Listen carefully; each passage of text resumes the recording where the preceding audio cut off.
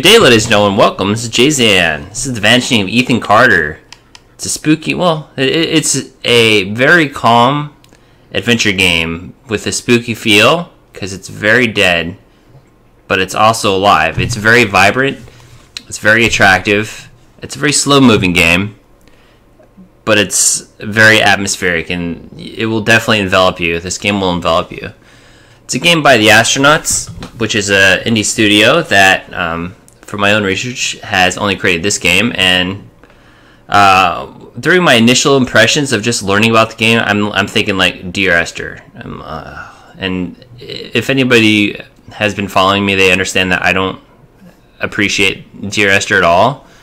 But this game is way more in depth. Has a much better plot, much more gameplay style, or much better gameplay style. It's not just walking around, and you're actually doing something in this game. You're playing this the role of a psychic detective. We'll just start a new game. I'll do my best not to do many spoilers, but at the beginning you might get a little bit. I'll see if I can skip it or anything like that. But yeah, you play the role of a psychic detective. I did play through the entire game, and that you can watch that playthrough also on my channel of me playing from the beginning to the end, but that is very spoilerific, so just know that. So we're gonna start all over. Yeah, I did finish it, and I am very pleased with my purchase. It was definitely what I was looking for within an age of FPS and killing and all kinds of like just super action-packed games. It's really nice to get back into a game where it's just like this says, a narrative experience where you're just kind of relaxing, enjoying the scenes, and enjoying what's going to happen, what's going on. Let's see if I can try and skip this. Well, anyway, you play the role as Paul Prospero, a psychic detective. You're trying to find out what happened to Ethan Carter, and you don't know if he's dead, if he's missing, what happened. And as you go through this game, you're finding various dead bodies, and you have to reenact, or you have to replace the parts back into the proper order. For instance, there's a scene in the game where you find a guy who's dead, and there's like blood stains on the ground. His corpse has been drugged. His legs are laying there, and there's a big rail car that's somewhere else, and you got to kind of put the plot back to where it what it was before the murder had taken place. And then when you do that, you can pretty much enter like a soul mode that lets you see that what happened in the actual happenings of the thing, and then you try and figure out, so what happened? Who's that? What happened with this? And it's a very mysterious game. And so you're walking around and you find random things about like this. So what's this all about? So you can see this and you can sense it. So you it'll give you this sort of a kind of a partial sense of what happened. The blue there is your soul trying to find its way to the scene of the crime. And what this is showing me is I need to find more parts of this puzzle to find out what happened, what's going on with this trap. This very creepy trap. And so if I were to go look around and search for other things, like let me see if I can find another one of the things in the area. Okay, so I almost stepped on a bear trap. So when I try and sense that, it's now more fulfilled. So I need to find more parts of that. And when I find all the parts of this trap puzzle, it'll let me see what's going on with the traps and all that sort of jazz. And this game has a couple of puzzles. Some are fairly challenging, and some are not that challenging. But it's definitely interesting the way the puzzles are. Oh yeah, see, I almost got stuck by that trap too.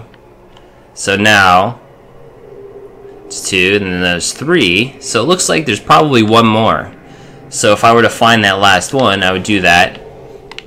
Oh yeah, and if you look through this, you'll see all those skulls on the ground. So there's like a ton of dead bodies in the area. So you are going to try and find out why. What's going on with that? I'm purposely not going to do that, though. I'm not going to show you what happens with that, because that would be a big spoiler. I'm trying to keep this spoiler free. So as you explore, you find really attractive scenery. Like, it's a very relaxing game. But there's also a couple places that are really scary too, which you'll find in the later parts of the game. That I actually, because by that point you're so immersed in the game that when things actually start happening to you, you get really tense, and it almost feels like it's happening to you, and it has a very good sense of immersion. And coming from me, who is very experienced in games, who've played lots and lots and lots of games and reviewed many as well, it's hard for me to get immersed in games, but this game does it very well. Without having like much interaction with anything aside from the environment. And so yeah, there's a couple different types of puzzles in this game. There's narration like this. No place is truly quiet, and nowhere is really ordinary. Ethan warned me about that. Warned me not to be fooled by what I saw here. He didn't need to worry. I've worked dozens of cases, hundreds. This would be my last one. So you see, it leads to a narration of mystery. Why is it going to be his last one?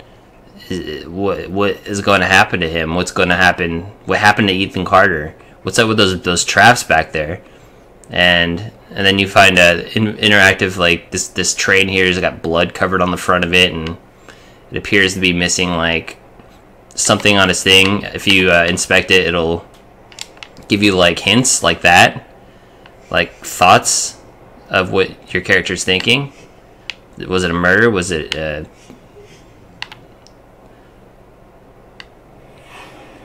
then when you find things that you need to do, it'll give you kind of a hint where to look. Some of the stuff is really hard to find, and you kind of search. When you move your focus on, it'll give you a hint. Like, if you hold that, it'll give you a view of where the crank is at. So I need to find that location to find the crank for this train here.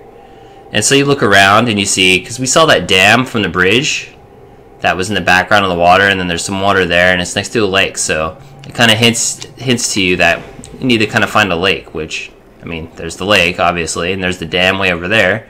So it's probably over there, like near the shore. And it hints things like that. And then you can go in here and do and interact with the train and stuff, and then we're not going to spoil too much more, but I will show you another thing that they do show you in the official trailers. So further on you go down, you see ropes. Looks like somebody was tied, maybe? And they cut the ties. There's no blood or anything, so did they get free? What? So somebody was tied up here, I guess, and then you go further down, there's blood all over the place, and there's cut off legs and a blood trail that just like of a corpse that might have been drugged or something. And you follow it over and you see another corpse. So if you inspect it, you got to figure out where the blood come from. He has a fractured skull as well. Why is his head crushed? Plus his legs are cut off, and it's stuff like that. You just have to solve the mystery, and then there's really, really weird things in this game. Like, there's some sci-fi aspects to the game that you'll find later, and you'll find like monsters in this game, and it's very there's like kind of a ghost mystery kind of going on too. It's a very complex but simple game.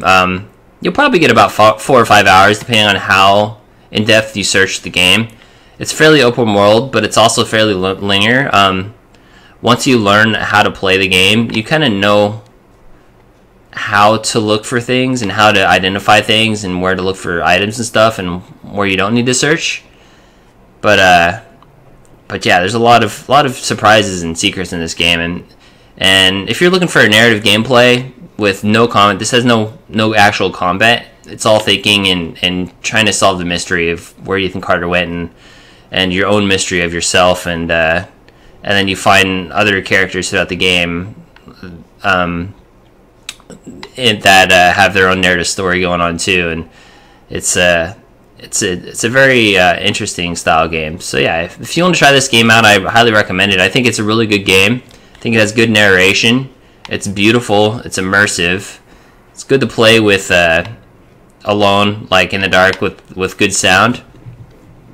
And it's not even very expensive. I'll link the game in the description.